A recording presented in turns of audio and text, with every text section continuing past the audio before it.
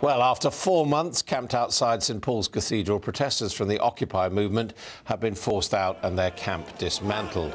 Bailiffs and police arrived at the site earlier this morning, 5 days after the group was refused permission to appeal their eviction order any further.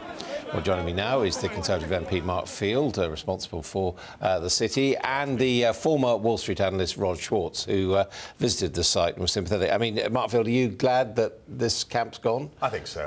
I think I've always been in favour of the notion of protest. I think it's something that sets us apart from places like Syria and Egypt, where people get shot in the streets for daring to protest. But the notion of having a semi-permanent encampment at this iconic site at St Paul's for 4 months. And I think all credit to both the City of London Police and the City of London Corporation. I think they patiently went through a process through the courts, but it was game, set and match for them from last week, and I'm glad that this thing has now been finally resolved. Rod, you switched from banking to protest, if you like. Are you glad to see the camp gone?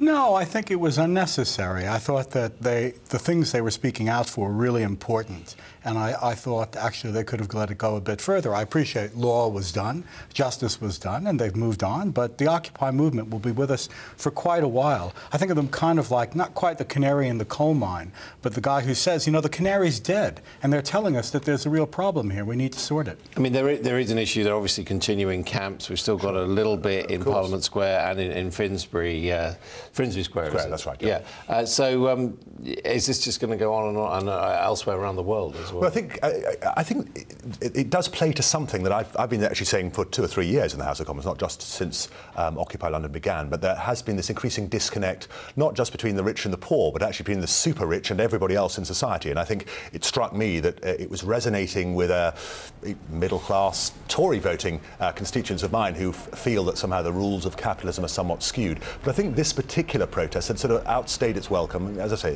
this is an iconic site, important for both the Olympics, where London will be a big showcase, but also, of course, the Diamond Jubilee. And just this overall concern here that, we can't have a semi-permanent encampment in place. Well, and it seems their demands were pretty incoherent as well. It wasn't clear what Occupy were trying to achieve. But Ronnie Schwartz, I mean, wouldn't you say that it's actually at the point that you start irritating people that you're getting your message across? I mean, that might be the horrible side. If you're not irritating people, probably you don't really have a really important message. I mean, I wouldn't want to push that too far. But I think you're right with what you said. I think that it was the other 99%. We were all angry about the situation that took place in the city. And it was really important for the Occupy people to be the irritant, to be let's put it, the sand in the oyster that turns into a pearl, hopefully, to let us know and to remind us of the fact that the city was unsustainable, that the system, as we've been as we've been developing it, has collapsed, and actually that serious changes needed to take place, and that it was wrong for 1% of the population to benefit so massively at the expense of the other 99%. But you see, I mean, look at the pictures there. This is a tiny fraction of the population, yet they are occupying a public space and effectively... And they've been moved on. No, but effectively preventing other people from using that Everyone space. Else has got a right to use it. I mean, there's millions of tourists who come every year, and one of the most iconic buildings is St Paul's, and they looked at this sort of like a third world shanty look at Parliament now. And Parliament Square has a self-same problem. Hopefully we're getting that sorted out legally. I think one of the issues is, to be honest, Rod, I mean, the city has not died. I mean, the only people who've actually lost their jobs are the chapter at the St Paul's Cathedral. There wasn't a single, didn't bring capitalism to its knees with what happened.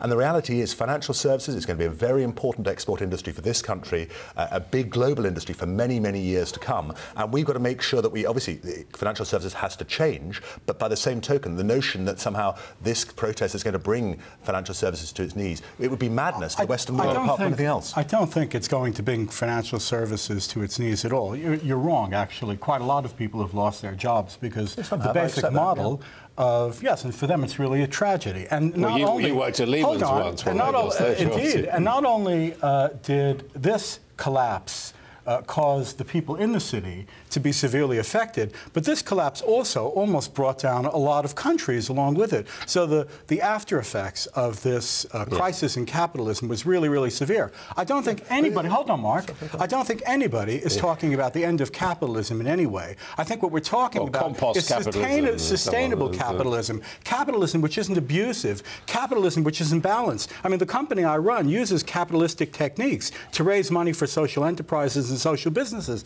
I think what's happened is that this form of capitalism, as we've practiced it over the last 30 years, has just run out of steam and has collapsed on itself. But here's the thing. I mean, look at what's happening in China and India. 2.5 billion people, 20, 30 million people a year being added to the global middle class. They also have a propensity, a cultural propensity to want to save. Look at what's happening in South America, in sub-Saharan Africa.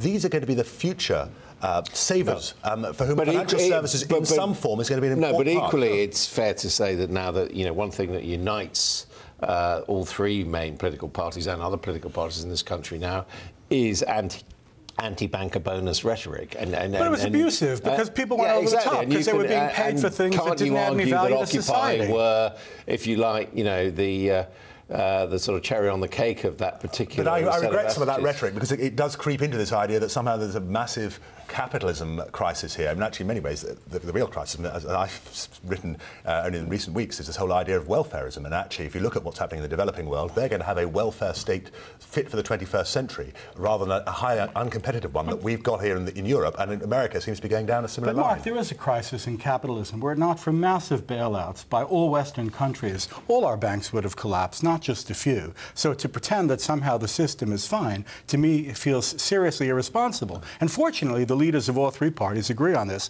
and they're all taking different actions to deal with it. All right, so just finally, where do you think this protest, Occupy London, goes from here? Well, I mean, they've already put out some press releases about expect some more in the month of May. I think they must remain an irritant to us all, and to remind us of the fact that the capitalist system that we have needs to be in balance and for the benefit of all, not just for the few. Thank you both very much. Thank you.